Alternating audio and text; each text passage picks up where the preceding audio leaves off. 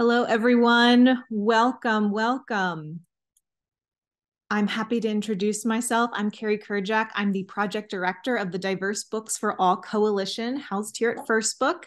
And I'm excited to welcome everyone to our webinar series. This is webinar part 1, Unveiling and Contributing to the Landscape of Diverse Books for Young Children. And this is put on in collaboration with this Diverse Books for All Coalition and Raising a Reader. The Diverse Books for All Coalition is a national consortium of more than 40 different nonprofits and membership organizations that work in all 50 states. And we're all coming together to try to increase access to affordable, high-quality children's books that are by and about diverse races, cultures, identities, and abilities. We do this through a couple of different methods. We're doing this through collective book purchasing. We're doing this around messaging. We're partnering with parents, and here today, we're partnering with educators and early childhood professionals that are in the field doing this work every day with families. The work around diverse books has really never been more important. As we've seen in the context that we're in today, there's been a number of reports out recently looking at the literacy challenges that children are facing all across the country. And we're also seeing that diverse books have never been more important from some reports out of EdTrust recently, out of New America, and out of First Book's latest Diverse Books Impact Study that I'm happy to share a link to. So we're excited to bring these resources to you today, and we've got an incredible panel lined up here that I'm excited to be able to kick off. And I will start that by introducing Michelle Siuson-Hyman, who is Raising a Reader, who's leading this charge here as Raising a Reader, acting as the co-chair in the educator and early childhood professional supports work group that we have. And so I'm happy to pass it over to Michelle.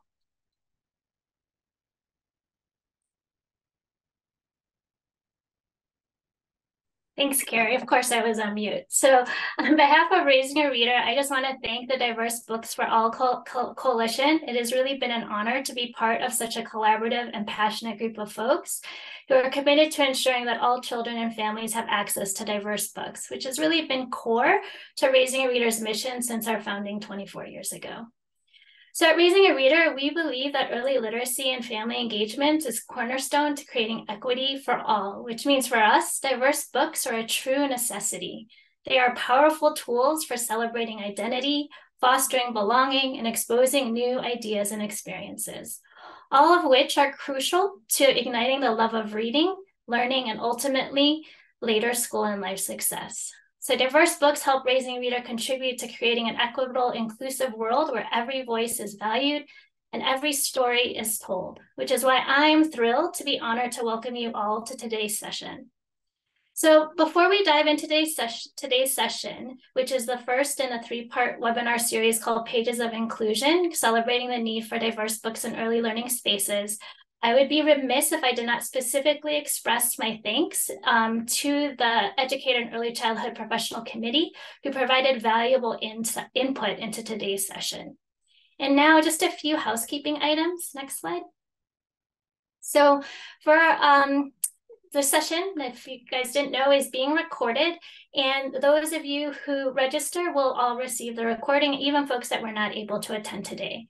Closed captioning is enabled for those of you who might need that. And then please put your questions in the Q&A section instead of the chat section. It'll just help us keep track of the questions. And you can put your questions in all along the way. And so now what I'll do is provide a high-level overview of what you can expect today. Next slide. So for today's agenda, it really kicks off with a grounding with the research on representation of books and educational materials. And then we will hear perspectives from an author, educator, and publisher of how this current landscape of diverse books affects them in each of their roles. The panel will be followed by the joy of an author read aloud, and then we will learn some practical tips and ideas of how to build our own diverse book collection. All right, so now onto the heart of today's session. I am thrilled to introduce Lisa Guernsey, Senior Fellow and Strategic Advisor at New America, who will then introduce Amanda Latasha Armstrong, Postdoctoral Scholar at Digital Promise. Lisa and I have known each other for about 8 years now, maybe even more. But every single time I talk to her, I am inspired by the thoughtfulness she brings to her research and the creativity in her work, no matter the topic. So I am thrilled that she was able to join us here today. Lisa, take it away. Oh, thank you so much, Michelle. It's really an honor to be here. I want to start by just saying a big congratulations to Raising a Reader and the Diverse Books for All Coalition for pulling together this whole webinar series. I mean, across all the different webinars that you've pulled together, there's so much rich content to come. So I'm excited to be a participant and a listener as well. But I'm also just excited to be able to kick this off, and also to be able to introduce my colleague Amanda and her work. But I'm going to take us through just a couple of slides to kind of set the stage for what we're going to talk about. So if we can go to the next slide.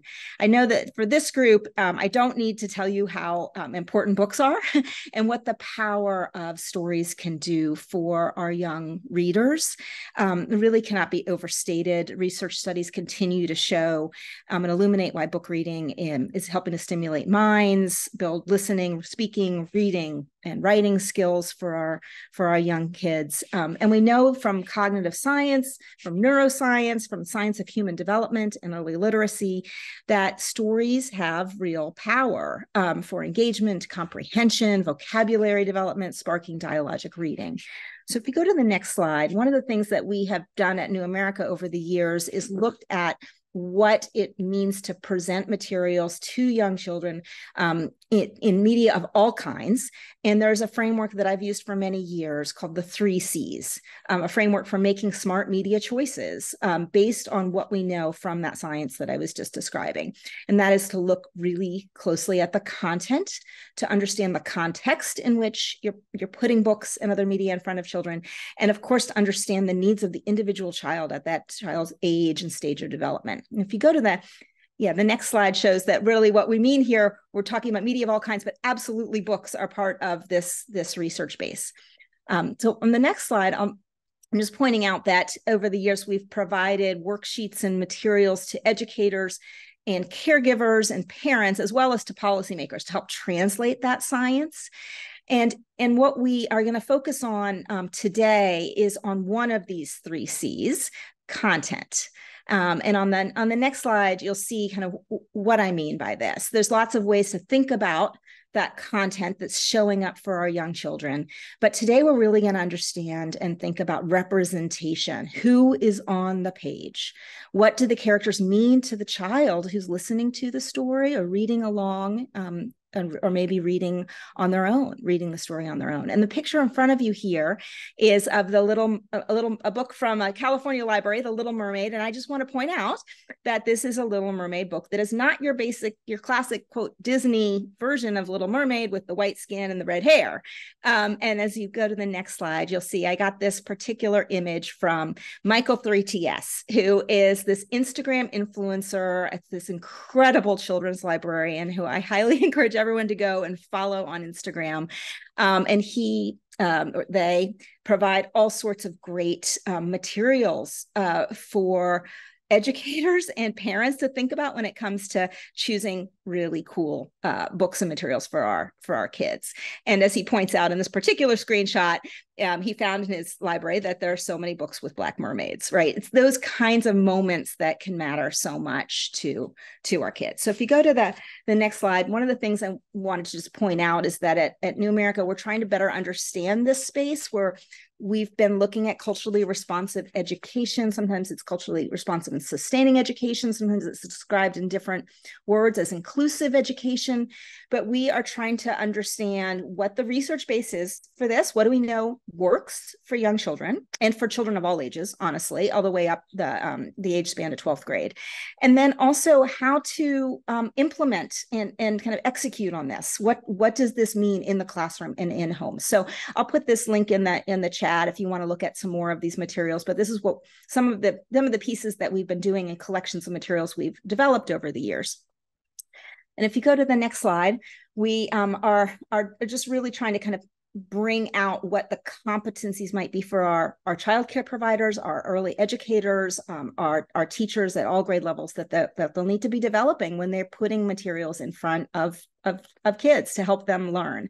The next slide will zoom us in a little bit on this one particular piece of this concept of these competencies, and that is that today's caregivers and educators really should be drawing on students' culture to shape curriculum and instruction. And so where do we do that? We do that by looking for books that can help us really provide that for our kids.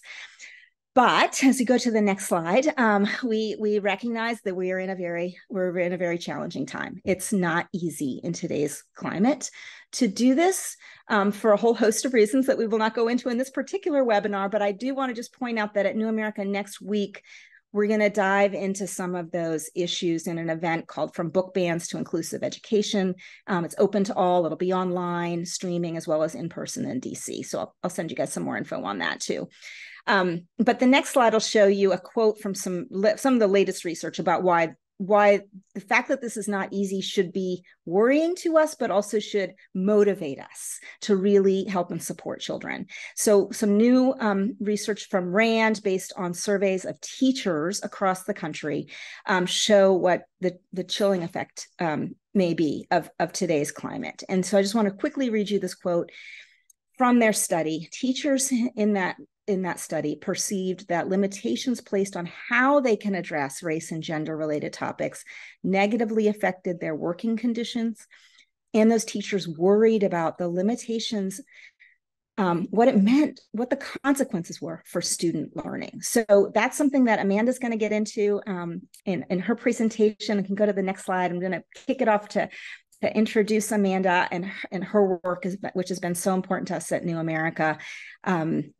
We really need to be paying attention to the data on who is represented in the materials that our kids and our students are seeing, how they're being portrayed, and how that portrayal and representation affects learning.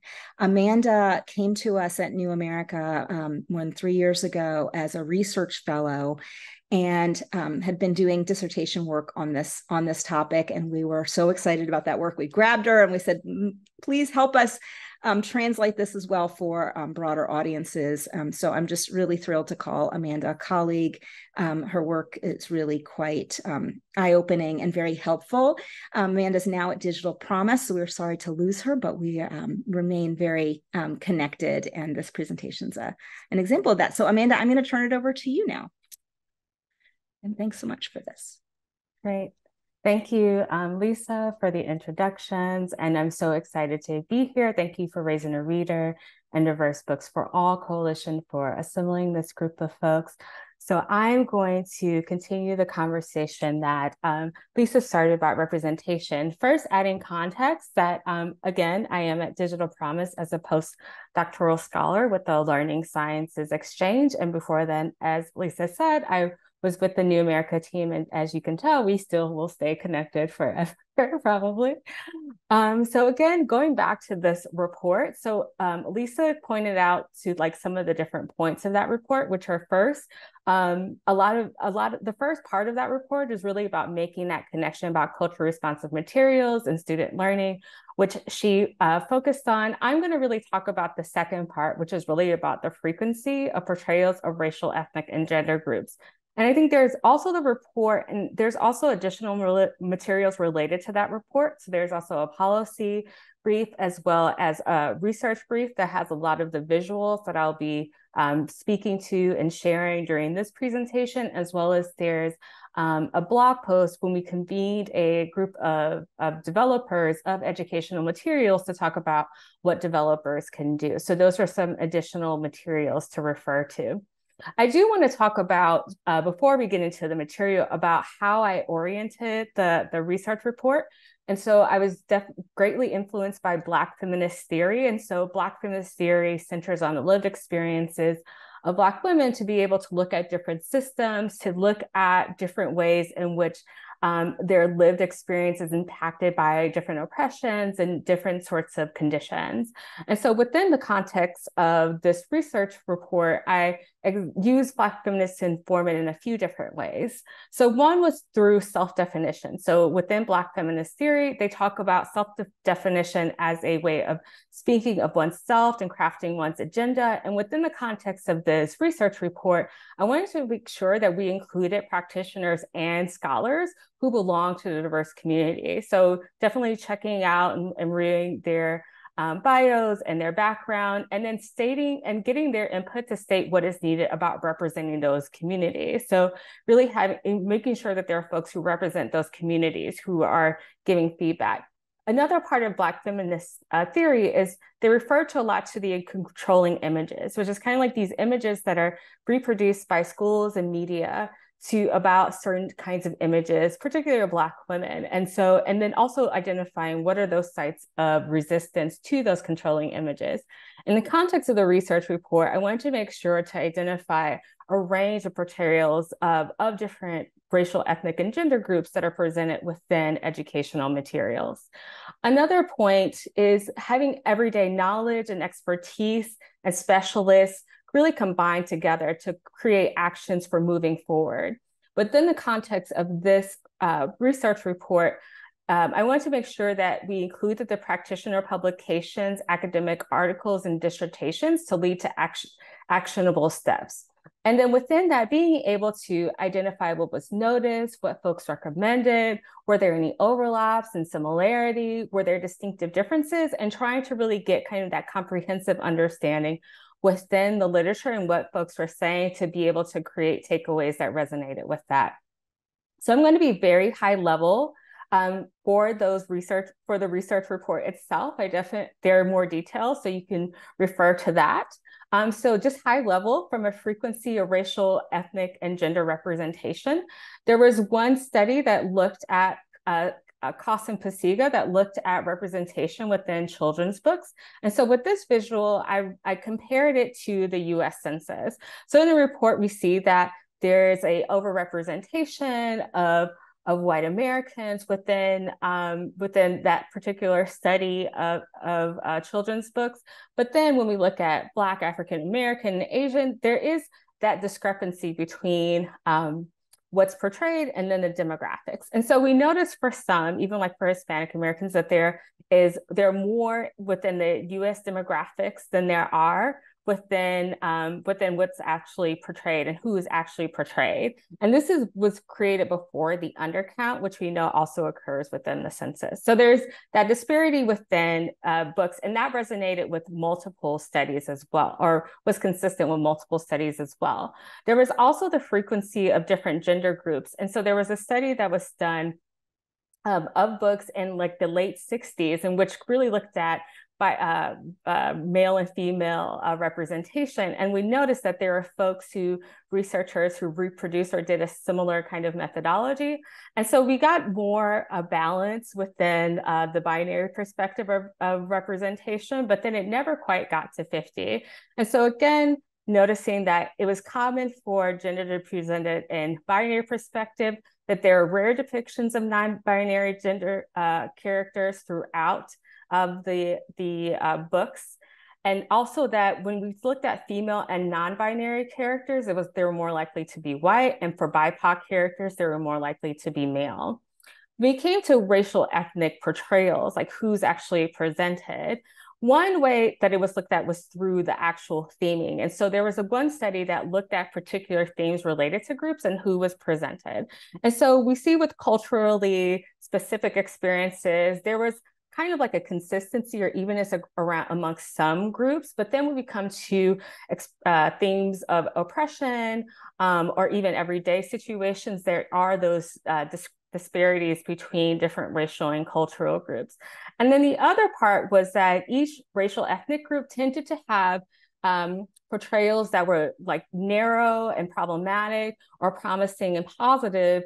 But then there were some features that were particularly unique to the racial and ethnic group, which is presented in a table, but it's also explained a little bit more into the in the research report, but from a high level, there were three things that seemed to be common amongst the racial and ethnic portrayals. So one, narrow and problematic portrayals were common, that could be like there was more main reference to one particular aspect of a racial ethnic group. It could be a tribal group or subculture, which was meant to represent the whole group, or they may be presented as problematic, whether it's lacking intelligence or warlike behavior. There also were instances where they noted there were positive and promising depictions. So there was either the use of a language that was actually used within context, or the characters were dealing with contemporary issues and wearing modern clothing and living everyday experiences, which in some cases, some racial ethnic groups were presented particularly in one specific point in time. And so promising and positive portrayals really portrayed folks as contemporary. And there was also inaccurate and misleading and incomplete information. So that could be something as minimal mention of a particular racial ethnic group within historical events, or maybe inaccurate presentation of different customs and traditions and religions. For gender portrayals for individual identities, so for female characters, there were some instances where they were passive or dependent, and then there were others that countered those earlier depictions in which characters were active and having a career. For non-binary characters, there was a consistency of the lack of diverse group representation and the contributions of those different groups to different fields. And then in some cases within the story, their identity was the centering of the story, and it was problematic for other folks. And then there was a resolution at the end. For intersectional identity, so there were also some limited portrayals or traditional portrayals that were related to either those of the specific racial ethnic group or the gender group itself. And then there were some depictions that were affirming and positive, and in some cases, those weren't culturally authentic. And I think it's also important to note that we have to think about the more contemporary research that we were noticing before. So the Cooperative Children's Book Center recently published the work of the 2002. And so we still notice that white characters were common, and that characters of other racial ethnic groups weren't presented as often as primary characters. And then when we look at disability and LGBT representation, there's minimal of that, as well as the Ed Trust report, which also demonstrates, again, kind of the problematic instances of representation that there are in children's books and grade books, but there's ways of moving forward. So then the research report ends with three different ideas of what the three different takeaways could be. So one is creating a sense of belonging. So as we know all of this information, really trying to select materials and create educational experiences that have a fuller story of the United States and different people and demographics, and they interweave in American history. The second one is really developing cultural authenticity. So evaluating what characters do and their activities and the creator's ability to authentically represent those complex depictions. And then also recognizing nuanced identity, that we think about that story and characters, as Lisa said, are important, and that they support students in identifying and relating to different careers, disciplines, and hobbies.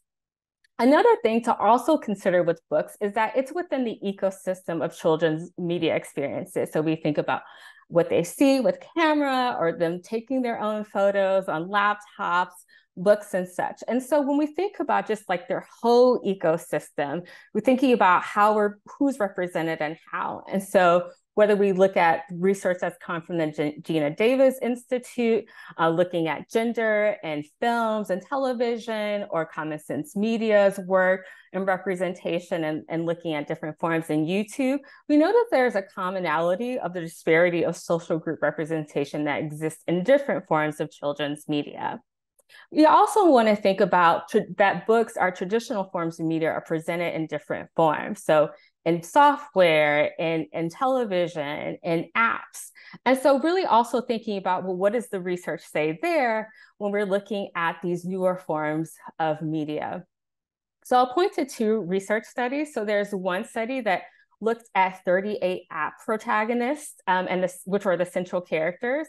And there were some interesting things they found, a similar kind of pattern. So they noticed that when they looked at race, a third of the characters were white, a third were animals, and then the rest of the third were split between creatures, Black characters, and outliers. When they looked at gender, over half were male.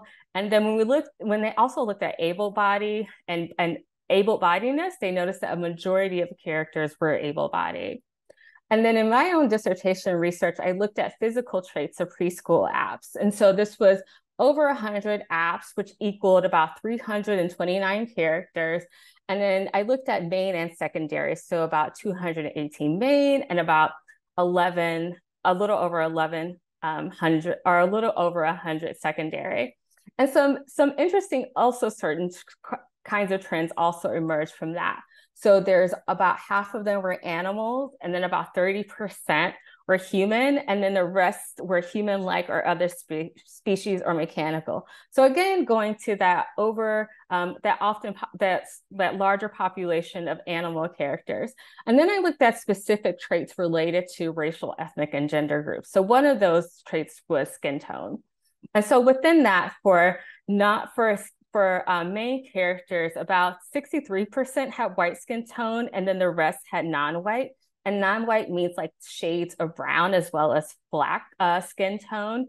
And then for secondary characters, even more, about 70% had white skin tone, and the rest had non-white skin tone. And so when thinking about just the media landscape itself and that disparity and the consistency of different forms, I do turn to different scholars. So one of them is Cynthia Dillard's work in Darkened Feminist Theory. And really what she helps me do is think about the idea of time. And so thinking about moving forward, thinking about what they've done like before us, and also being in the present. So we're thinking about time and thinking about all these different influences in which I can learn from or learn with or be inspired by those who've came before, being present, or those who are future to come.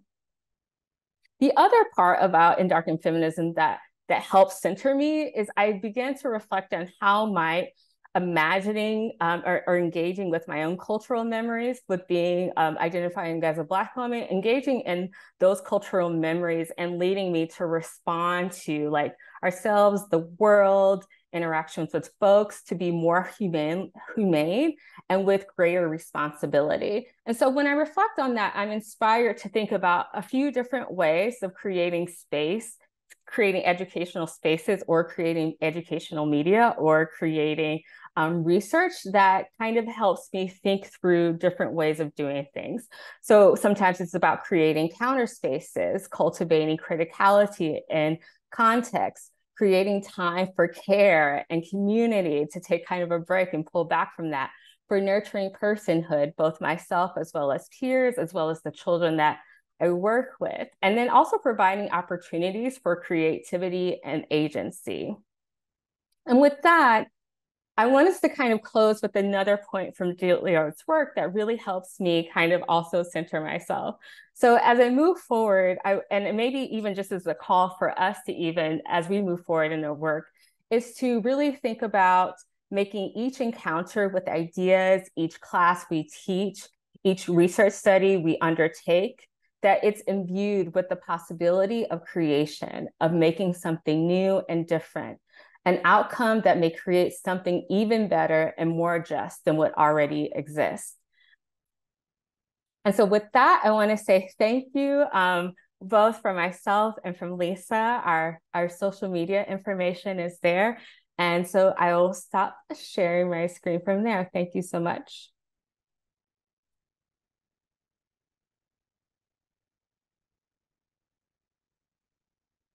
Oh, Michelle, are you muted? Thank you, Amanda. Need to remember to unmute. So thank you so much for that powerful information. It really helps us build the case for why, for the work that we do and the work that we're doing as part of the Diverse Books for All Coalition.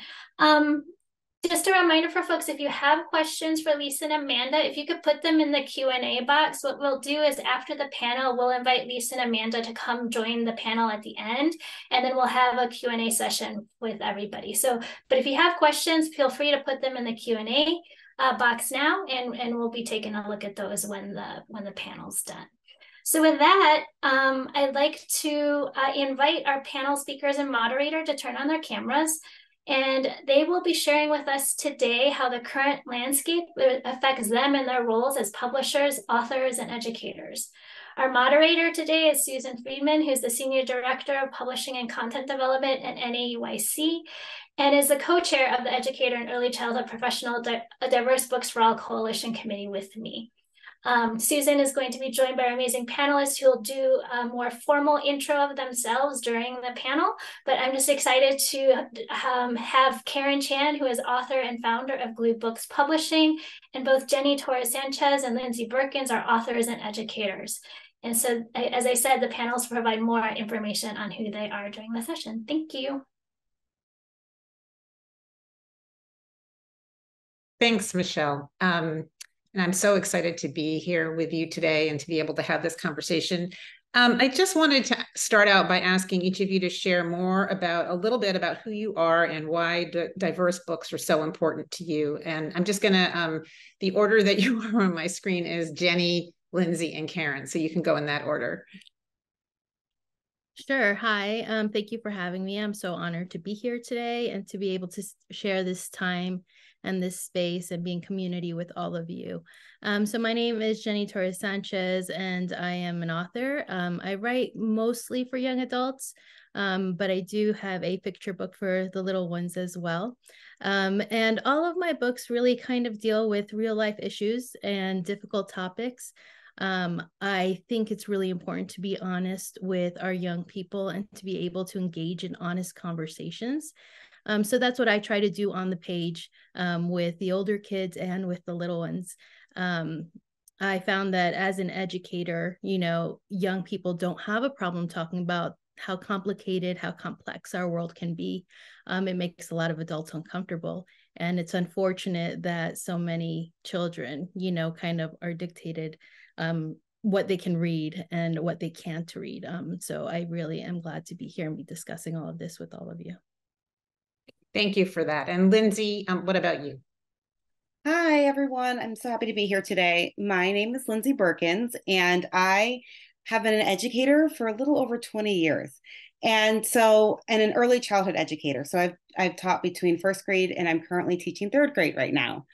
And I'll say to you that every single day I walk into the classroom, I get to see the joy that students bring to books, their lived experiences, their questions, their excitement to think about what the author has to tell them. And I also will tell you that, again, just like Jenny said, kids are not afraid to ask questions and to think about race, gender, religion.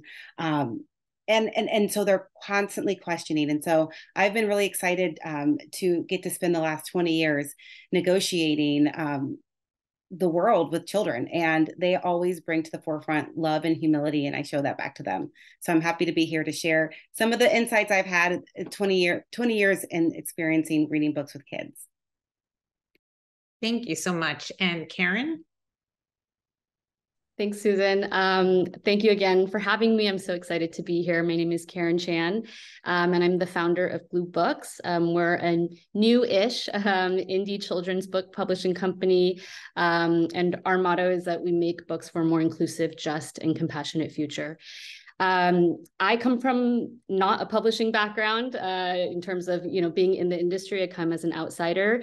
And I think like many of people here today, I'm a parent of kids, and I was really dismayed at the lack of diverse books available for kids. And as I started kind of going down the path of looking at this issue further, not only for kind of creating a library for my own children, I really saw how there was a lack of diversity within the publishing industry that was creating these books, right? So I basically wrote a kid's book because I thought, well, there needs to be one out there that has a main character that looks like my son in it. And that was really hard to find.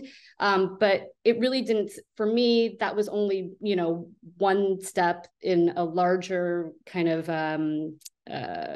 process that could really help change the landscape of publishing and the content that kids are reading. And so I formed Glue Books as an opportunity and a platform for underrepresented authors and storytellers to be able to get their stories out there that might not otherwise have the chance to do so.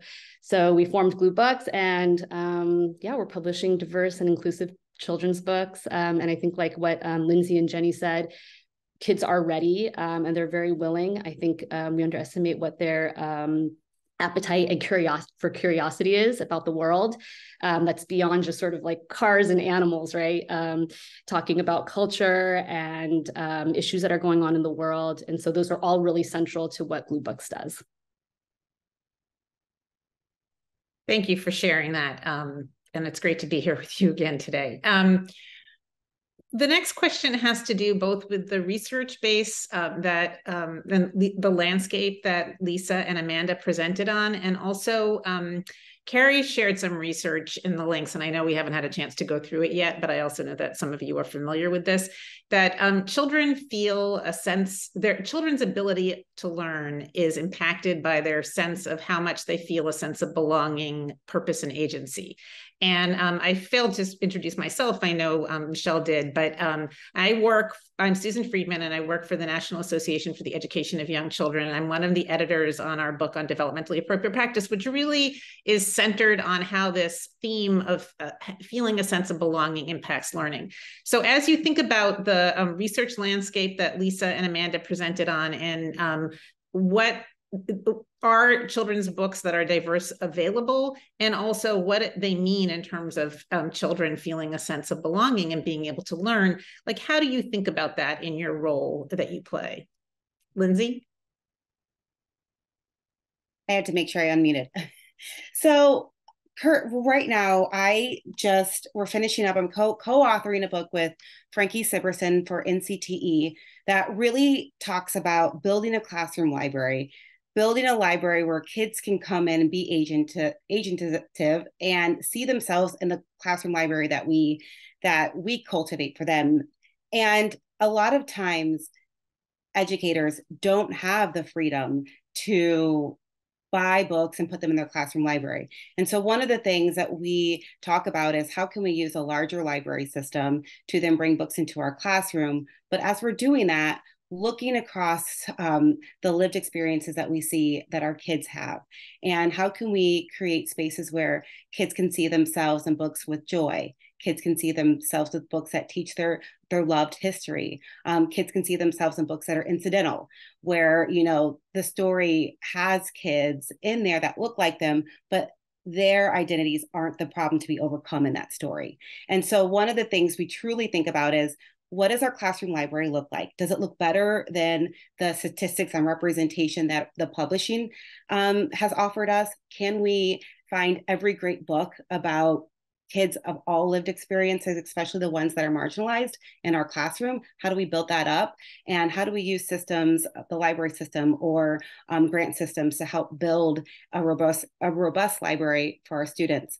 And so one of the things that we found is having that robust classroom library is very supportive, but also looking at the books that we use for instruction. Are those also representational? Of course, it is a challenge because we look at the publishing industry and what we have is not enough. But if we can find every good book out there and flood our libraries with those, we're off to a good start. And so that's the constant goal. How are we looking for books as educators and sharing books with each other and then putting them into our classroom spaces? Well, I'm thrilled that you mentioned instruction. I think sometimes that gets people obviously books are great for stories, but I do think they connect to a lot of learning areas. So that's music to my ears. Jenny? So I write, most of my books deal with children who feel like outsiders, who feel alone, who feel like they are on the outskirts of society, on the fringes of society, because there are a lot of children who feel that way. And it's important for me for them to feel included, and for them to feel seen, and for them to not feel alone. I think, when children don't see themselves on the page, when they don't see themselves as part of society, and they don't see themselves accepted as part of society, that's incredibly damaging. And what we do when we say, when we start banning books, when we start taking books off of the shelves, we're telling children, your family, your culture needs to be banned, needs to be censored, is dangerous. And I don't think any of us want to send that message to children or to young people. And so I think, it just speaks volumes to how important it is to have diverse titles out there and have children really be able to see themselves and celebrate themselves and, feel validated in what they're reading in our libraries and on the shelves. I also think it's really important for them to see a diverse group of creators.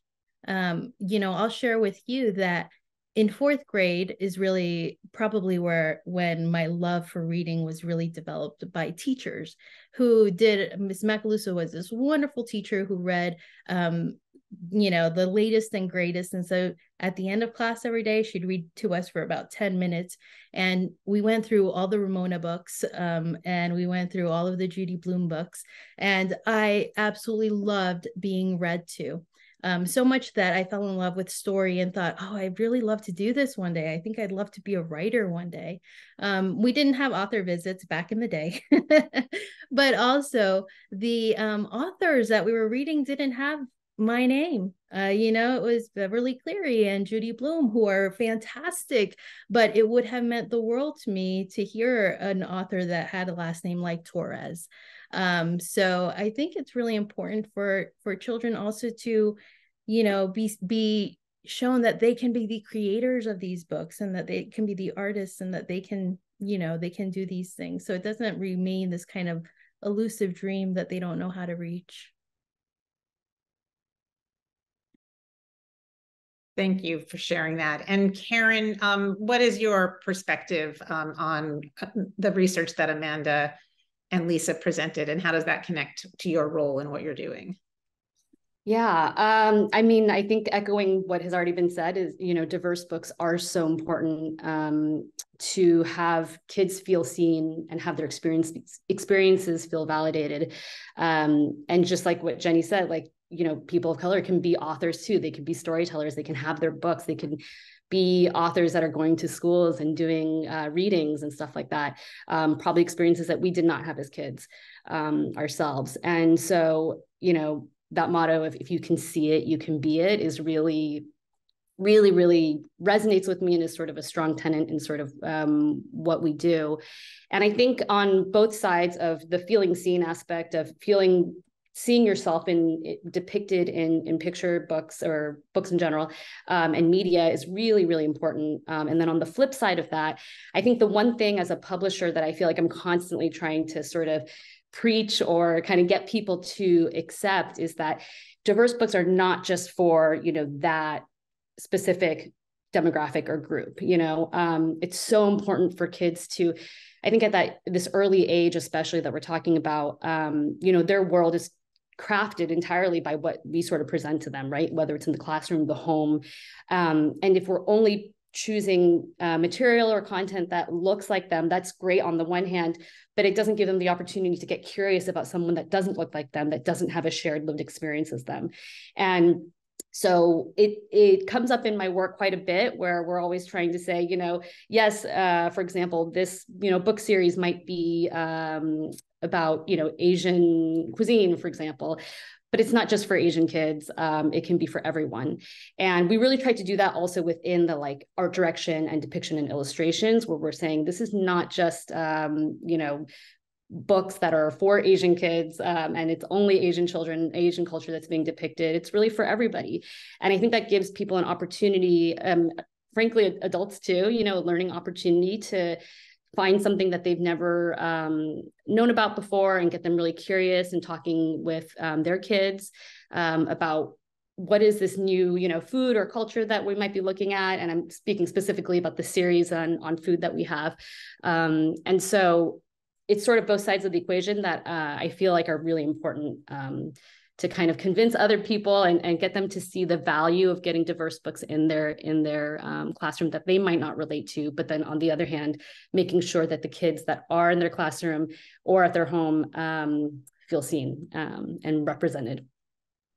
So I'm going to just switch the order now and start with you, Karen, because you basically answered the next question. I think, which is, how do you decide what's diverse or authentic? And you described, looking at the children in the classroom, but also offering them windows into other cultures and other experiences.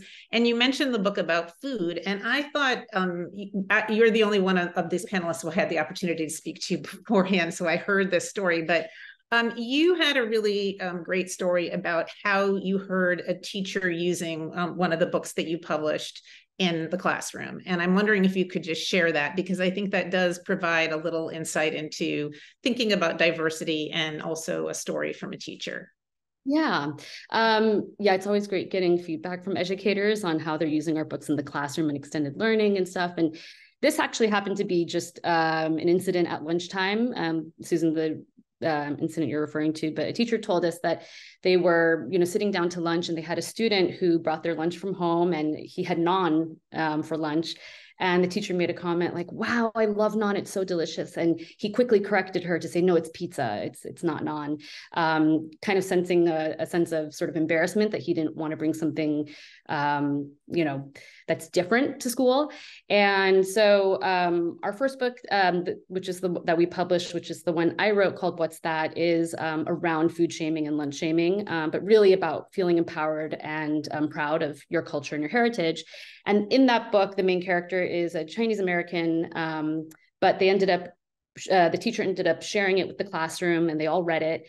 And it started this great conversation with people from kids from all different backgrounds sharing, "This is the food that I eat, and this is how we cook. And it's, these are the dishes that my mom makes that I love to eat."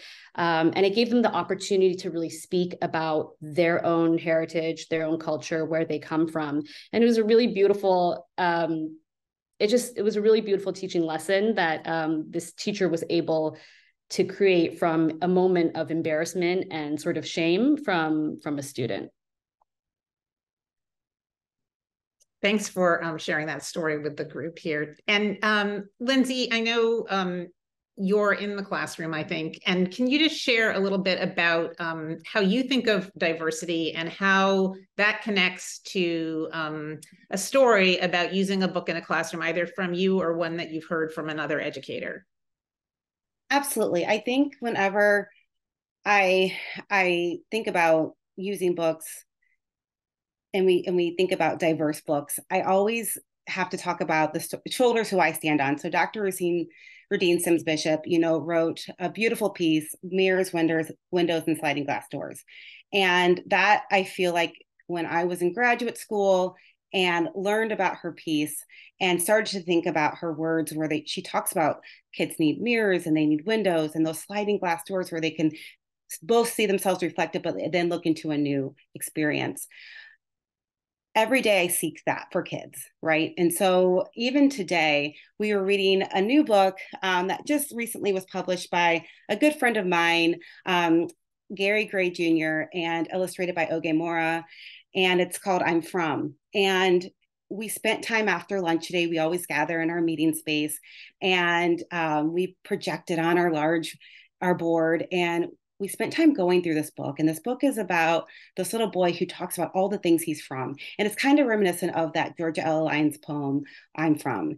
And my kids were poring over Oge Mora's illustration, but Gary Gray's words, as he was talking about cultural artifacts from his life. And the kids were shouting out like, "Oh, I like that." And, "Oh, I love how we called it cotton candy hair for our afros."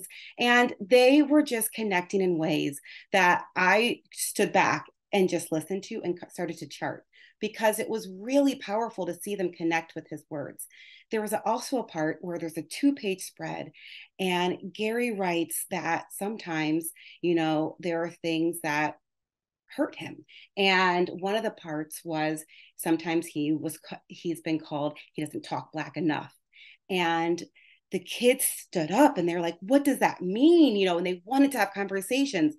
And there's other kids in the class who were like, what does that mean in another way? Like some of the Black kids were like, "Who would say you don't talk Black enough?" But then I had other kids saying, what would that even mean? And so the opportunities to negotiate conversations about who we are, where we come from, things in our lives that may sting, or things that we hear, those microaggressions, or parts of us that we're really joyful about.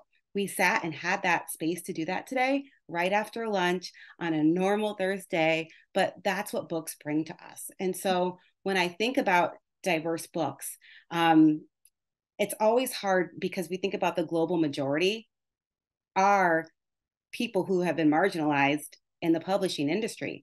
And so when we say diverse, it's really, I got some of my thinking from Chad Everett's piece about what does diverse books really mean.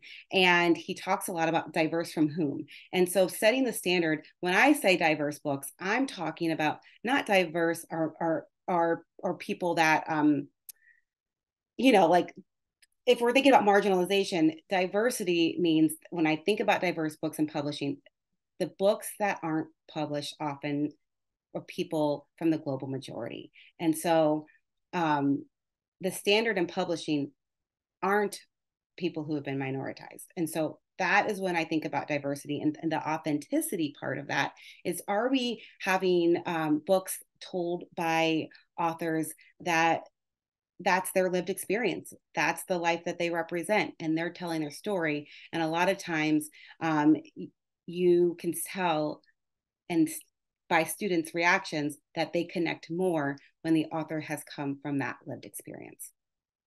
They engage more, they're raising their hand a lot. And so I really think that those two pieces, having books that represent the global majority and having books written by people who have lived that experience, has caused lots of joy in my classroom and conversations that we wouldn't have had otherwise. It's just, so great to hear about conversations around books like this, and the perspective of the authenticity of the author, really children understanding that they're not necessarily going to engage in a conversation around something that's kind of too superficial. There's not enough meat there. And that's really something that's missing, especially with people putting forth that certain books should not be in the classroom. It sort of just stops all conversation about it. They're just not in the classroom versus talking about why they're there. Jenny, you had mentioned the importance of seeing authors, or wishing that you had the opportunity to have authors who had last names similar to yours when you were being read stories by your teacher. And I'm just curious, what is your perspective? What do you think about when you think of diverse books? What does diverse mean and authentic mean? And also, what are things that you've heard from teachers in your conversations about your books? Thank you. So when I think of diverse books, I think of all of, the culture and all these new worlds that I can learn about. And I don't see how that can be so, that can make so many people feel insecure. I think it's beautiful to learn about other cultures. I think it's beautiful to learn other languages. I think it's beautiful to hear other languages and see other people's lived experiences. So it's really difficult for me to really wrap my head around people not wanting that, and at the same time seeing that that's very much the case, and it's being kept from so many children. But as far as like how I include diversity, or how I write diverse characters into my books, really kind of goes back to what Lindsay was saying. I just kind of write what I know, what my lived experience is, what I know growing up in my community, and how it functions, and how we are. And so when I see that resonate with readers, it's really amazing to me.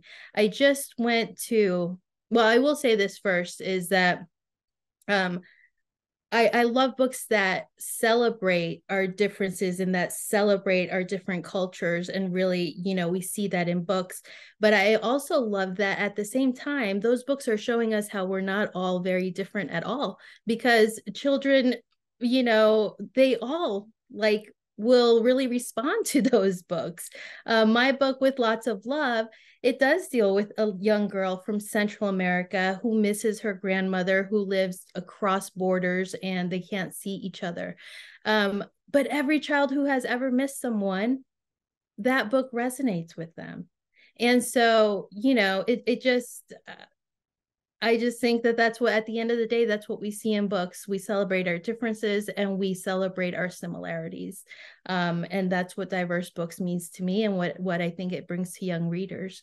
When I went to an elementary school just a few days ago and was able to read to a group of kindergartners, they were so beautiful. It's such a wonderful experience to read to kids. But, you know, a lot of their population is ELL, speaks mostly Spanish.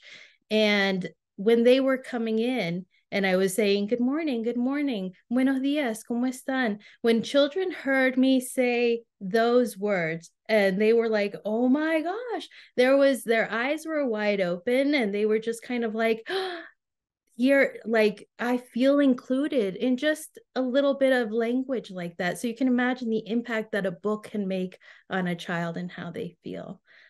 So yeah, I can't celebrate enough how we should have more and more diverse books. And it angers me so much that anybody's trying to stand in the way of that. Well, thank you for sharing that. And that, that's a wonderful example of both, thinking of both the challenges and the opportunities. You sort of woven both those themes into that answer. And that actually is the last question that I have before we bring in Lisa and Amanda and respond to questions from the group. And so, I just was curious if you wanted to add anything related to your thoughts on both the challenges related to diverse books and the opportunities. Jenny, sorry. I think the challenges are that, so many people, there is a large demand and a large want for a large desire for diverse books. And so the masses want that. And we have this very small majority in power that is preventing that. So we have the powers that be that are trying to prevent children from getting these. I was so upset. I saw on, social media just a little while ago, a couple days ago, somebody who is, said that they have to opt in for diverse books at book fairs now. Instead of it just being part of the collection, instead of it just being included. And I think it was like the third day before she got some diverse titles, and some students had already gone and spent their money and gone to the book fair and, had taken a look around. And it just makes me so sad that they were not able to, they didn't have the choice of what books they wanted to choose. And, they were limited to what they saw on the shelves and whether they saw themselves on the shelves or not. So yeah, I think we just have to rally and take all of this information and really be motivated to put more diverse titles out there and do all that we can to champion them.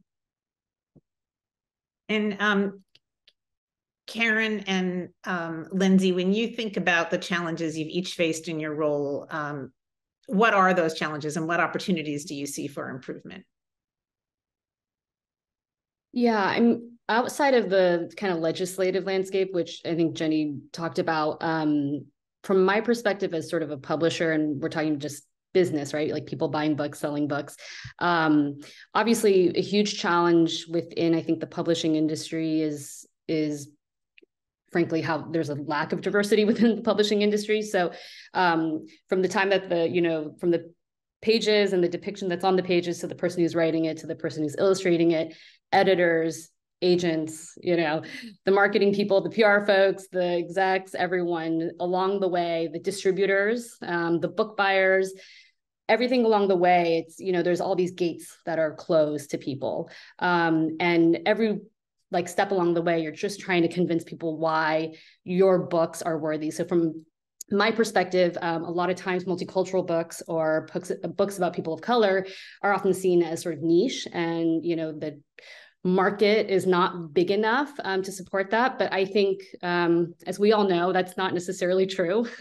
And that's just a common kind of thought that I think a very traditional industry kind of carries, is that, oh, we're just not going to sell a lot of copies of this book. And I mean, even within like the movie industry, right? It's like very common to say that. But then you have these cases where, you know, we show up like, you know, blockbuster hits and, you know, titles that sell really well, and it's all based on the demand of it. So I think as educators, but even as consumers and what you want in your classroom and what you want in your libraries, the more that there's this request to have these books, the more I think publishers are going to say, hey, we need to actually include more inclusive books, more diverse books, because this is wanted, you know? So the more we can use our, you know, purchasing power, or what we want stocked in our bookshelves and our libraries and our schools, I think that's the opportunity there to kind of solve that challenge, is that the industry will respond to that, right? So, and obviously that is kind of complicated by, you know, legislative things going on in book bans, and even some publishers like preemptively not distributing certain books because they're afraid that they'll get banned. But, you know, outside of that, I really see that as sort of the opportunity, is that continuing this conversation, continuing, you know, panels like this, and educating people why diverse books should just almost be the baseline standard for any kind of classroom or library, will help the other side of the industry in saying, okay, we do need more we need to publish more inclusive books and more diverse books. And Lindsay, you have the closing words on this. I mean, how do you see the challenges in your role and the opportunities? So I think book bans, hands down, I mean, are extreme challenge. Every year, multiple times a year, we have lists of books that are challenged at our school board. And I have had the opportunity, which I'm grateful for, to sit and talk and speak to a lot of the books. But because of the banning, and because of sometimes parents talk on social media about books that are read in classrooms, then we have that effect of soft bans. And a soft ban is when teachers are scared to use books because they're worried that their name's going to pop up on social media, or that somebody's going to challenge them in front of the school board. And that is a very real thing that is happening every single day in classrooms across the country. And I have the opportunity to do some work with classrooms across the country, and I'm hearing this all the time. I'm hearing this in my own building. And so one of the things that's sad and frightening to me is that when you have this happen, a lot of books, even though they're great, wonderful books, are not being shared. And teachers are sticking to what they feel are safe. And if we think about the teaching profession, much like Karen talking about the publishing profession, we have about 85% white women teachers in our profession. And so really, who are scared to use books, of any kid of color, any kid that, or any tiny representation of gender, or anything that has to do with anything with ethnicity, nothing feels safe. And so we have a lot of teachers we're seeing engaging in soft book bans. Thank you for bringing up that topic. It's one that I've been very concerned about. I've been thinking about a lot. And so I'm hoping we can do more on exploring that topic and how to provide information to those teachers. I mean, how do we counter that? It's certainly a really important point and topic. So thank you so much to all of you, and please stay on the screen. And I'm going to invite Amanda and Lisa to come on camera. And I want participants of the webinar, you can ask questions and put your questions into the chat box. And we're gonna ask questions to the different panelists. Let's see. So I did get some questions beforehand, and we'll start with that. And we hope that you will add some more questions here. So based on what we heard today from panelists with different perspectives, classroom teacher, publisher, author, and from two people focused on research, how do you see the recent climate of book bans impacting the field of diverse books from where you sit, from each of your perspectives? And some of you have talked about this, but I am interested in, we could start with hearing what Lindsay and Amanda have to say. Lisa and Amanda, sorry.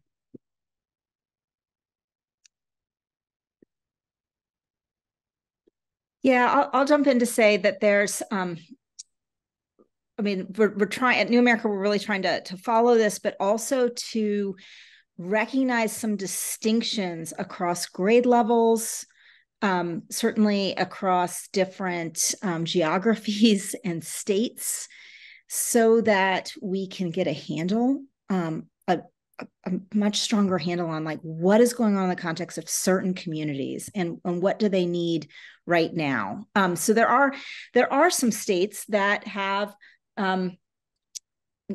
California and Illinois, for example, have a legislation that's on the side of like, we're going to make it hard for schools to ban books because we want them to really have justification for what they're challenging. And I think that's a positive. And then there's also states that have built out over many years standards for teaching and for instructional materials that relate to what's culturally relevant to children and to students. And those states already have some laws on the books that can help educators have some backup in this. But obviously right now the headlines and the way where the national discourse is moving towards instead looking at those places and those communities where there really is this fear and this chilling effect. And sadly, we have seen in some of the data points, and I know First Book has been looking at this as well as EdTrust and others, that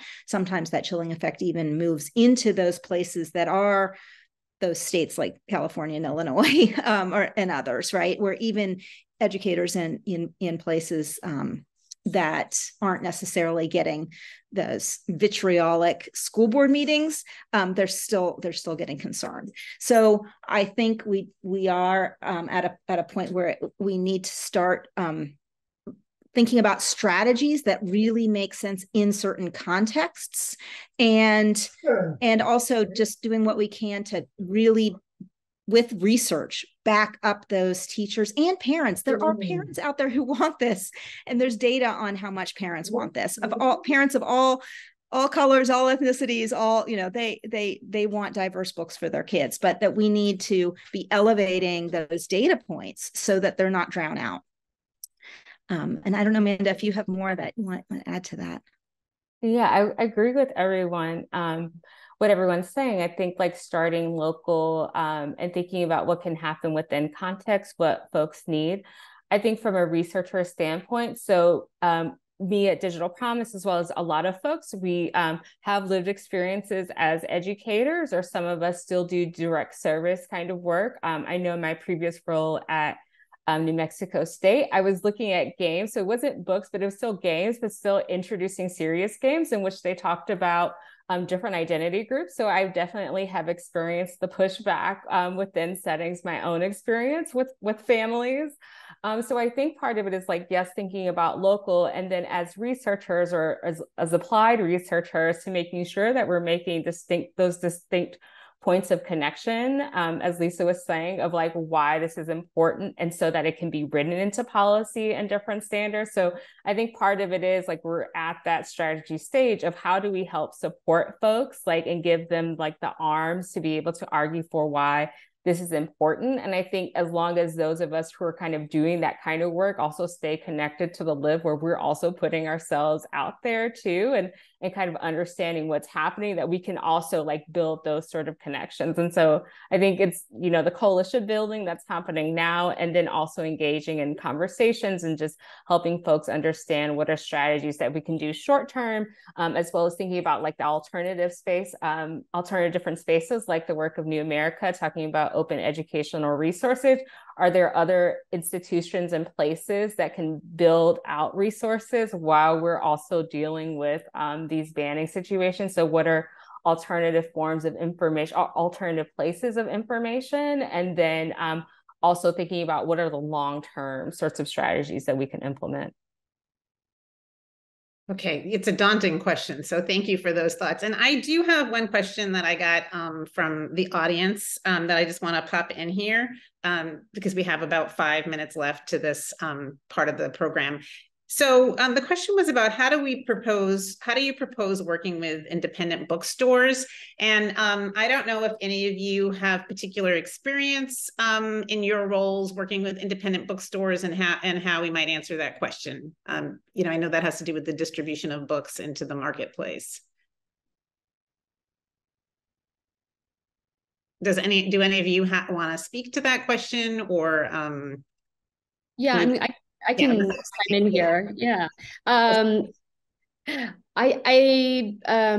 the question is, sorry, could you repeat the question? The question is really how do you propose working with independent bookstores? And so I think that maybe the idea is some thinking that an independent bookstore might have more clout or more freedom in choosing a range of books. I mean, and you could speak to both working with independent bookstores and the distribution into like, how do you have your local chain bookstore or Barnes and Noble and or whatever's online on Amazon, how do you have these books pop up?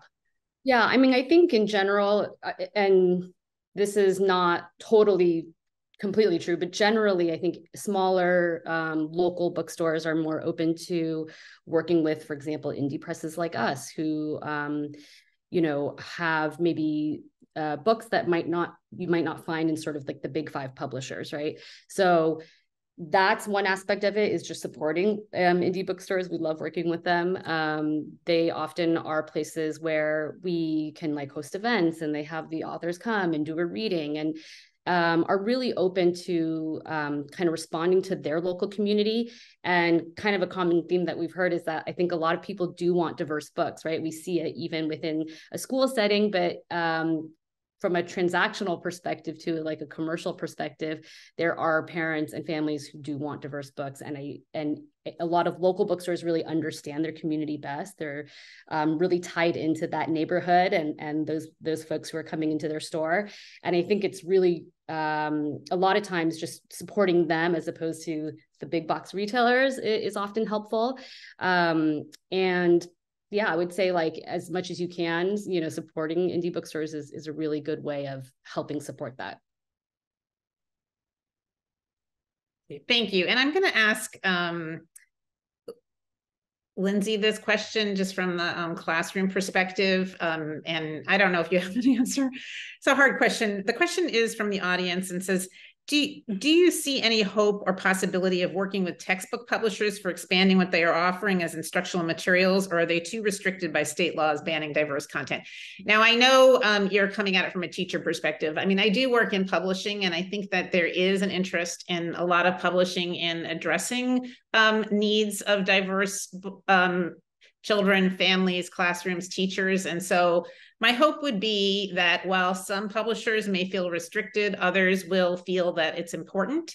Just Lindsay, curious about your thoughts on that as you're working maybe from some curriculum.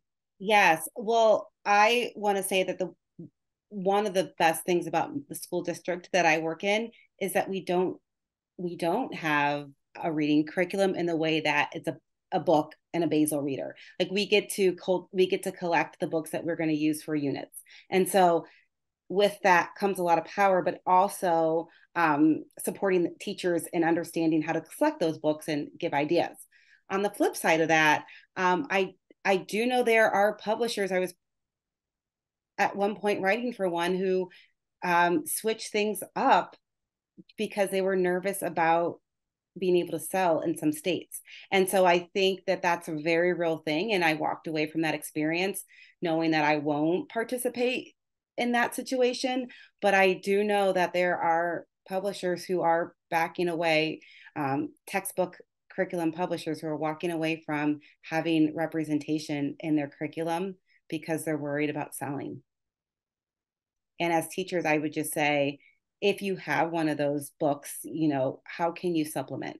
What are some of the books you can bring into the classroom that build upon the skills and strategies that the book is teaching, and supplement those stories so that you can have a representational piece and body of literature to teach from. Thank you so much. And we have to wrap up this portion, but I do have one little wrap up for each of you. And I'm wondering if Jenny could start. What is your favorite diverse children's books that you want to share with the rest of this group? That's such an unfair question because there are just so many. So I'm just going to do this really quick. Ones that I love, The Bridge Home by Padma Venkatraman. The Bluest Sky by Cristina Diaz-Gonzalez, Land of the Cranes by Aida Salazar. It's wonderful. One Last Word by Nikki Grimes. All of these books are amazing. So if you can get them, please do. Sorry, I had to do 4. I'm sorry. I had 8 and I had to bring it down a notch. So thank you. Those are great books. Karen? We're just picking one. So gosh, we're doing a wrap. Yeah. Yeah. Given that school kind of just went into session, Jacqueline Woodson is one of my favorite authors. She's so great. I mean, everything she writes is like pure poetry. So I would say that's on my many top 1 favorite diverse books that I would put up there. Okay, Lindsay. Karen took mine. But there are just so many. I'm gonna say, just because we read Gary Gray today, his new book, I'm From. Watching my kids' reaction to that today, brand new book that just came out. I'm gonna support that. But there's so many authors out there. I can't even say one, but his book, I'm From, is beautiful. I'm gonna check that one out. And Amanda? I also got overwhelmed by the question as well because there are so many. So the book that I really enjoy and I consistently give it as a gift to children is Crown: An Ode to the Fresh Cut by Derek Barnes. Just the experience of going to the barber shop and like the kids and the visuals. I mean, every time I give it, it's always the parents are excited that this book exists as well, and giving it and sharing as a recommendation for teachers. So that is the one that I'll share, but there are plenty more that I could also share. Okay, and Lisa, you're going to wrap this up and we're going to go to the next part because we're a little over our time. Yeah, for me, this was Maya Angelou. I Know Why the Caged Bird Sings, and it's from my own childhood as a white girl in the South. I was like, oh, this is important. This is beautiful, and I need to read this. But it was later in my schooling that I was exposed to that. But I still go back to Maya Angelou all the time. Great. Thank you all so much. And thank you to Susan for moderating the panel. You did an amazing job just keeping the flow going and making sure that all voices were heard. And thank you to everyone for sharing during that time. So now I am really excited. I was excited before, but I'm also really excited because Jenny's going to add some fun and sparkle to our event with a read aloud of her book, With Lots of Love, which has been selected as Jumpstart's Read for the Record book this year. There'll be more info about Read for the Record at the end of the session. I want to just hand it over to Jenny now. So take it away, Jenny. Thank you, Michelle. And I'm going to go ahead, if you will all just bear with me a moment. And going to share my screen so that you can follow along as I do the read aloud. And this does take a moment, so.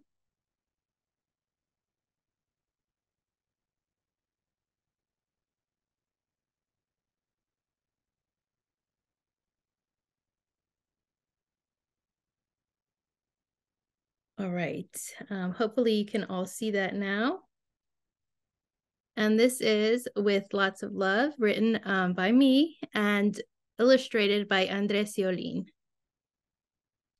And like I was saying before, this book is dedicated to anyone who has ever missed someone. And I also dedicated it to my youngest daughter, Francesca, mi estrellita, my little star. All right. So Rocio had a new home, but she really missed her other home, the little house where she used to live with Abuela, Tia Rosa, and her cousins. She missed Abuela's small grocery store, where her grandmother sold fresh fruits and vegetables, pan dulce, and ice pops made of watermelon, mango, and coconut cream. Rocio used to visit Abuela's store every day. Abuela always called out, "Hola, mi amor." Her voice sounded like a faraway flute. Sometimes Rocio closed her eyes and pretended she was back at Abuela's store. The smell of spicy peppers and burnt sugar danced in her nose, and Abuela's gentle voice played in her ears. She could hear, too, the soft rustling of piñatas that hung from the ceiling. Rocio missed those piñatas that Abuela made herself, how they swayed and whispered every time she walked into the store. And she missed the sweet treats made from marmalade, sweet milk, and fruit that spilled from them at celebrations. If only she had asked Abuela to make her a piñata to decorate her new room in the United States. Rocio missed many other things, too. The buñuelos drizzled with honey that Abuela made for everyone, and the extra sweet coffee that Abuela made just for her. She missed Abuela's warm tortillas and the way they smelled sweet and fresh, like the damp earth after a soft rain. She missed the pretty song of her language. She missed gazing at the blue-black night sprinkled with stars with Abuela at bedtime. Most of all, she missed Abuela. Rocio looked up at the nighttime sky from the window of her new house. It was full of stars, too. Rocio searched for the brightest star and made a wish. In the morning, Rocio woke to Mama, Papa, her brother, and her sister singing Las Mañanitas. Rocio smiled as they sang about the beauty of the morning she was born. Then Mama pointed to a box and said, "You got a package in the mail this morning." Rocio jumped out of bed and ran to it. She recognized Abuela's crooked handwriting right away. Con mucho amor, with lots of love. Inside was a dazzling star made of bright ruffled paper. Shiny streamers hung from its pointed tips. Rocio took it out, and her eyes filled with tears. Beneath it, she noticed a smaller package, a cloth towel stitched with Rocio's name. Rocio closed her eyes and held it to her cheek. She smelled a sweet, earthy smell. Inside were tortillas perfectly shaped by Abuela's gentle hands. Then she noticed one last gift, a picture of Abuela, Tia, and her cousins holding a banner in front of Abuela's grocery store. "Feliz cumpleaños, Rocio." Rocio kissed the picture and thought of the star she had wished on last night. Abuela had plucked it from the sky and sent it to her. That night, the piñata hung above Rocio's bed. The picture sat on Rocio's nightstand, and Rocio blew Abuela a goodnight kiss. She watched as it traveled out her window, through the night sky, past so many stars, to where it landed back home on Abuela's cheek with lots of love.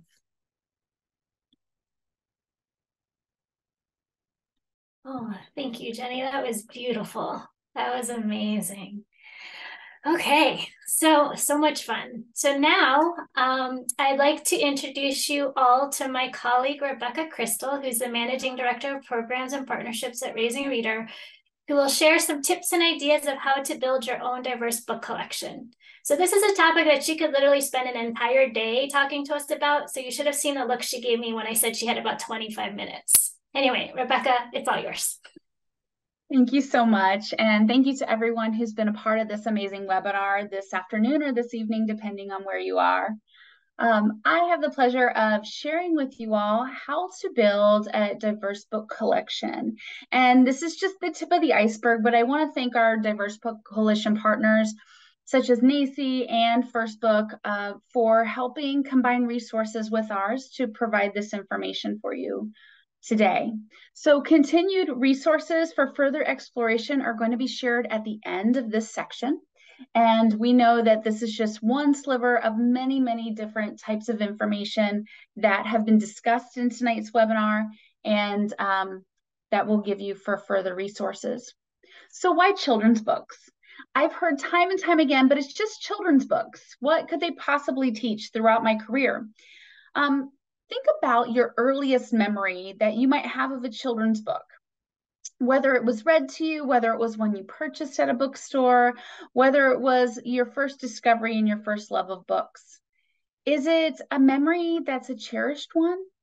Or is it one that you associate negative feelings with? But regardless of what your experience with that children's book is, we all have that memory of our very first time. Children's books are often the earliest form of media that children are exposed to, and where they can learn about the diversity of the world around them. They really influence a child's development of their own identity. The early experiences really shape their own identity, as I mentioned, and their perceptions of the world around them. They can help children understand how society perceives themselves, their culture, the cultures of their friends, their neighbors, their classmates, and so on. And when they accurately portray diversity in multiple languages and cultures, they can positively influence that child's self-image and help them build bridges of cultural understanding. When children see themselves in books, they feel validated. They have this positive form of self-efficacy. It helps them form connections with books on a deeper level. And as we heard so many different experiences earlier in today's webinar, I can think of one of my first experiences as a teacher in Baltimore City schools, providing books for kiddos in the neighborhood of Westport. I can also remember my colleague Tymisha and I taking Raising a Reader for the very first time into some of those same schools that I was a teacher in, and for the children to open their red book bags and see themselves for maybe the very first time in the pictures of the book. The delightful squeals and conversation that those books led to throughout the rest of the year for those kiddos. Why children's books? When we have positive representation in children's books, and I know this is a repeat from a little earlier this afternoon, we want to make sure it's providing children with those positive role models, giving them an introduction to characters with similar experiences. Oh, this person's like me. Or as I heard one of the little girls said when I brought Raising a Reader to her classroom, oh my gosh, this looks like me. This looks like my auntie. She was saying all of the people in her neighborhood that the characters in the book portrayed looked like. It shared an familiar experience. It shared the familiar language. It really reinforces cultural identity as well as the varied identities within groups and within cultures, and helps inspire the learning of others. When kids see those windows into the worlds around them, it piques their interests and it gets them excited for more learning to come. So while diverse books can be super positive and affirming for experiences for children, the absence of children seeing themselves within print or digital can be very problematic, as we've heard earlier today.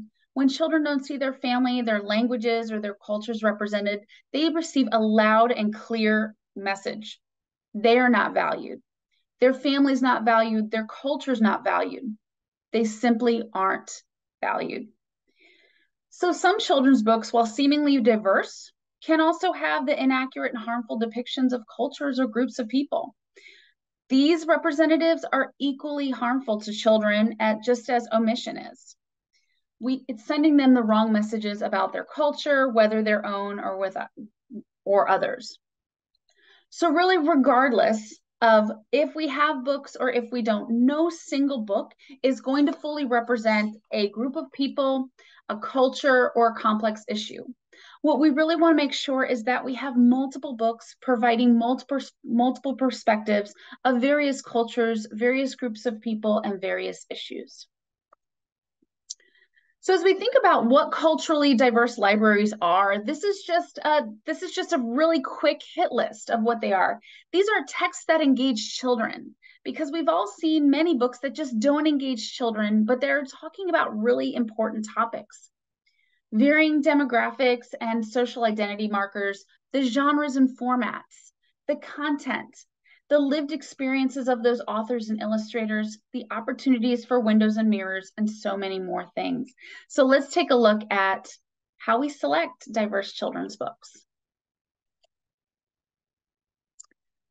So a collection should include, when we're looking at selecting books for our classrooms or for the groups of children that we're serving, we want to make sure we have people that represent cultures, language, and ethnicities within that community. So children can say, oh, I see, just like the little girl in my story from Baltimore City. They can say, oh, this looks like Auntie, this looks like my teacher, this looks like the gentleman that works at the corner store.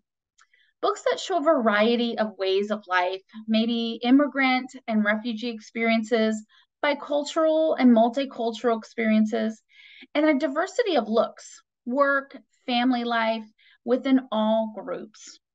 Books that show stories and characters with and without financial resources.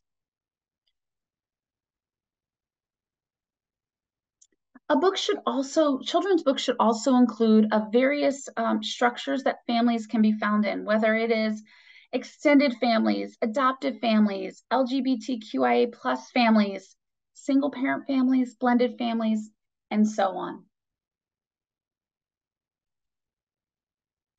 We also want to make sure we include all characters that break gender stereotypes, that break gender role stereotypes. Books that portray children with disabilities as active, capable main characters within a story and not just the trusty sidekick. And abled and differently abled children from all racial and ethnic groups, genders, and classes as active participants in our stories. So think about any additional considerations that you think about when choosing books. You can feel free to put it in the chat. You can feel free to put it in the Q&A as we continue on. I'll take a look at the chat as we talk about evaluating the children's books you have and as you're selecting them. So when we evaluate children's books, we're looking at several different things, and just a few of the things that are my go-tos when I'm looking at evaluation for children's books. I'm looking at the context. I'm looking at omission and the representation, the illustrations of the story, how they're captivating or not, the storyline, authenticity, language, and of course, I'm always looking for stereotypes and tokenism. And I'm also looking at a lot of different resources when selecting children's books, because I have my own perspective and we all have our own inherent biases that we may not be aware of. So I go on several different resources that I'll share with you in just a few minutes and look for reviews, just to make sure that all perspectives are being considered. So considering the context, historically, authors and illustrators identified as white middle-class artists, and they wrote stories from their own perspectives. What's been so great in recent years, we've seen more and more authors and illustrators that are writing books from a range of backgrounds. And while we've come a long way, as Lisa and Amanda were telling us earlier today, we have so far to go still. So it's important that the stories that are being read are represented as authentically as possible, whether that author and illustrator has experience from the perspective the book is taking, whether they've done extensive research, or whether they are the characters themselves that they're writing about. So we definitely have to make sure we're looking at the backgrounds and perspectives of our authors and illustrators. I also take a look at the copyright date, and not that older stories aren't rich and beautiful and have wonderful stories to tell, but I typically start looking at, if I'm building my own library, I'm going to start looking at books that might have a newer copyright date and go from there.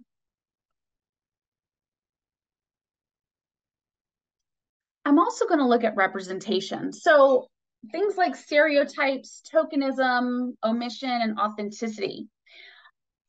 Stereotypes are really, an oversimplified generalization about a particular identity group, which sometimes carries derogatory and inaccurate messages and applies them to everyone within the group. It's dehumanizing. And every one of us, especially young children, are susceptible to absorbing stereotypes and thinking that stereotype is the norm for a group of people. Stereotypes can be blatantly portrayed in a book or other media, but it can also be in the background as a soft undertone.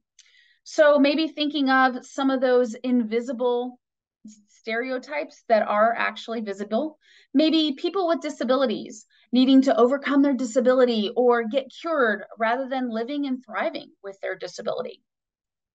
Maybe a invisible stereotype might be women who are independent or strong. They're considered man-like or outcasts. Another invisible stereotype might be non-white characters dressing in clothes from hundreds of years ago, while their white counterparts are dressed in contemporary clothing. Take a look at tokenism, and this is where the one only message, where it teaches children who is more and who is less important. So is there one person kind of just thrust into a group just to have that trusty sidekick, or is he or she thrust into the group just to say, okay, we checked that box off. We have someone from a marginalized group. We have a child of color, or we have a child with a disability in the book. So I'm going to check that off on my list. So just as books have stereotypes and tokenism, which we know is harmful, omission's harmful as well.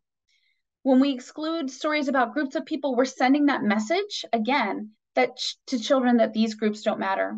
So some groups that could be invisible that we might not think about all the time might be families or communities that are rural, maybe single parent families, maybe individuals from the LGBTQIA+ community. And finally, authenticity. We want to make sure characters are shown in accurate descriptions within their cultures and their lifestyles.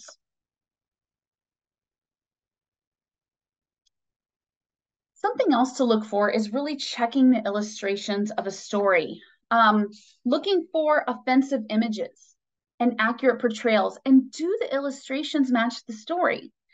These are all pictures from books that I could easily find. Do characters from a certain group all look like each other? Do they have stereotypical characteristics? Are their heads or body parts enlarged or in some type of grotesque fashion that's not really anatomically correct? Again, are they dressed in ways that are from hundreds of years ago? Or are they just inaccurate altogether? So definitely checking the illustrations is something to look for while you're evaluating your children's books. Then, of course, checking the storyline. What's the message? How do the relationships balance between the characters in the story? Are characters from marginalized communities or groups of people always the ones to be pitied, or always the ones who have to overcome a problem, or, having that white savior complex where the white character helps the character from a marginalized group and makes everything better at the end? Are diverse characters shown in those positive leadership roles? They're capable, thriving, the heroes of the story. And is the message affirming to children from diverse backgrounds and showing children and people from marginalized groups doing everyday things? So heroic things, everyday things, and everything in between. Some additional considerations that you might want to see is, what about animals? We saw from the CBC earlier in our webinar that a lot of animals are used as characters, and animals are a great way to portray messages in a story and to convey life lessons. We really want to get to as many types of authentic representations as possible, but also it's okay once in a while to have the animal characters. So I can think of And Tango Makes Three. is a great representation of an LGBTQIA+ family of penguins who two male penguins are raising a baby penguin together.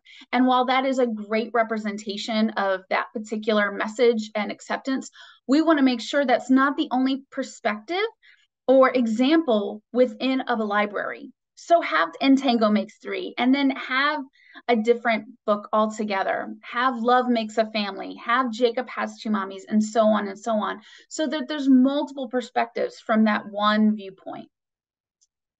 Making sure the books are age appropriate. So sometimes we have beautiful books from all over the world and beautiful translations, but oftentimes I find that the age level represented is a little bit higher than where that age is really appropriate for.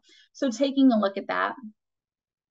And our beloved folk and fairy tales, while they teach really important messages and they're oftentimes stories that all of us grew up on, there's a lot of sexism and racism and bigotry that can be found in some folk and fairy tales. So I really encourage you to take a look at those stories, and through the lens of sexism, through the lens of white supremacy, through the lens of racism altogether, and double check.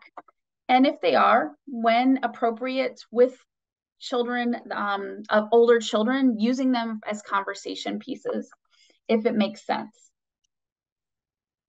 So where do I start? We've heard so much rich, important information in our webinar today, and it can be really overwhelming. If I'm an educator in a classroom and I'm just building my library, where do I start? And how do I get all of these amazing books that we've been talking about today? My encouragement is to start where you are. Start where you are and grow your collection over time. You don't have to have every title now. You can lean on those indie bookstores that we talked about earlier. Lean into your local libraries to help you borrow books until you can acquire them for your permanent collection. Focus on windows and mirrors. And I'm so glad it was mentioned earlier in today's webinar, the work of Rudine Sims Bishop. Look for the windows and mirrors for the children that you serve first. If you're going to start somewhere, let's start with our classroom or our groups of children that we're serving right now. Using books as a catalyst for conversations, and seek out books from authors and illustrators who personally identify with the book's characters and experiences. So now let's take a look at some more resources and tools that might be useful for you. Lee & Low Books is one of the country's largest multicultural children's book publishers, and they've done a lot of work with helping classrooms figure out where they are in their own libraries. And they've developed this classroom library questionnaire that I've used time and time again that really helps you take a look at the library, your book collections, and identify where gaps might be. So that could be another place that you start with, taking a look at what you have and going from there. There are so many different content reviews that are just so valuable, and I won't read them all. I'm sharing just a few of my personal favorites that I go to oftentimes for different types of book reviews. If you are registered for this webinar, you will get the recording, and we can also provide a PDF copy of all of these resources. Here are some others. And then I have, so those were content reviews. And now I've got some places where my go-to websites. So social justice books, We Need Diverse Books, the Diverse Book Finder. Here We Read, oh, I have Diverse Book Finder twice, that's how much I like it. Colors of Us, Small Book Presses, and the ALA's Rainbow List are just, again, just a few of my favorite places to go. And then I also go and look at Children's Book Awards. So these are several, not all, these are several different children's book awards that I might go to because of the content, because of what they are celebrating and what they are awarding with children's literature. So I'd love to know, what are some of your must-have books? We heard from the panel earlier, and I'd love to know, what are your favorite books? Feel free to put it in the chat. And thank you so much. I'm going to pass it back to my colleague, Michelle. Thanks, Rebecca. I told you she could probably go on for hours and hours. So thank you so much for sharing. And please do put your favorite books in the chat. And what we'll do is we'll compile the list and send that out also with the list that our panelists shared to everyone who registered today. So before we close, I just have a couple of announcements. Rebecca, can you bring your slide deck back up just to have the... and while she's bringing that back up, we can take a look at some of those titles that we have in there. So we've got Julian is a Mermaid, My Friends. Keep them coming. This is great. All right. So before we close, I just wanted to share an announcement that this, as we've mentioned before, this is the first webinar in a series of 3. So save the date for our second webinar. It's on November 2nd, and we will get information out to everybody who registered for this webinar about the second webinar shortly. And the second webinar will really focus on how can we spark conversations about identity, race, and belonging through using diverse books. So really excited. We have additional great speakers and panelists, and as well as some research from First Book that they'll be sharing as well. Second announcement, as I mentioned before, Jenny's book, it is this year's Jumpstarts Read for the Record book, which is the world's largest shared reading experience that celebrates children's early language and social emotional development. So this year, the campaign will be held on October 26th, and the selected title is Jenny's book with lots of love. That's illustrated by Andre, and I apologize if I'm saying this incorrectly, Seolin. And the Jumpstart softcover includes reading guides as well as event and activity guides, so all can join in the celebration of inclusive early literacy. And for those of you that are attending today, I'm really excited to share that participants and viewers can use the discount that's on the slide here to receive a discount if you're buying this book in bulk, for example, in your classroom. And then one last announcement is the event that Lisa shared that New America is having next week. We'll put a link in the chat for that. That is happening on October 3rd. The name of that event is called From Book Bans to Inclusive Education. And after today's session, change the slide, we will, if you could complete the Survey Monkey, promise you it's short. It's like 3 minutes. It helps us know what went well, what we could have done even better, including the timing of the event as well, because we've heard that this might be a little late for some. So just let us know, provide your feedback. And with that, I want to turn it over to Raising a Reader's CEO, Michelle Torgerson, who will close us out for the day. Well, thanks, Michelle. This has been such a powerful 2 hours, just watching the chat light up. It has been nothing short of wonderful to be here with you all in community as we listened and learned together. And I want to extend thanks to all of our speakers and panelists. Lisa and Amanda, you got us started off and were just incredible in laying out the data and all of the reasons why this issue is so important.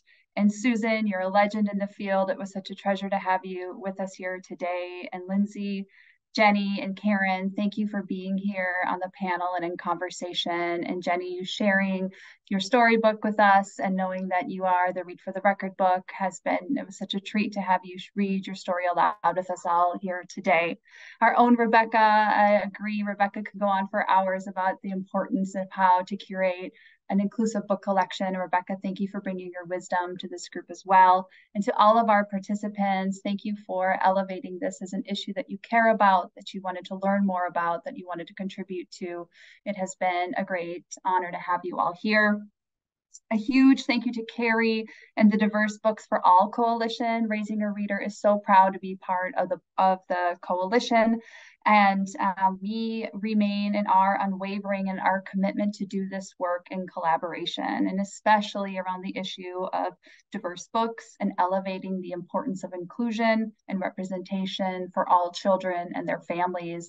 And we are so honored to be here in partnership with everybody on this call today. Please do stay in touch. I think there were nothing short of maybe 10 different studies and links and resources that were shared in the chat. We'll be reaching out with a recording for all of you to have, and as well as there's a number of other ways for you to stay involved with this group. We're really thrilled to be here in community with you all, and thank you all for taking the time for being here together today. And with that, we will say goodbye with a few minutes to spare. Thank you.